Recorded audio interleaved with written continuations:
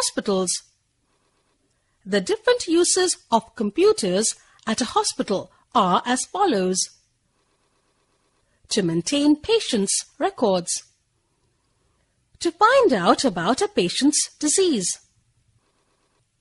To prepare medical reports.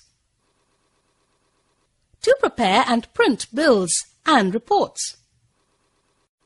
In banks, the different uses of computers in a bank are as follows. To maintain the records of accounts.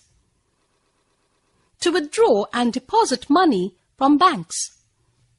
At railway stations or airports, the different uses of computers at a railway station or an airport are as follows.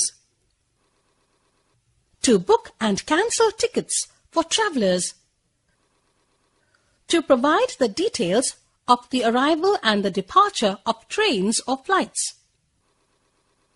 To find out the location of a train or an aircraft at a particular moment of time. To print tickets.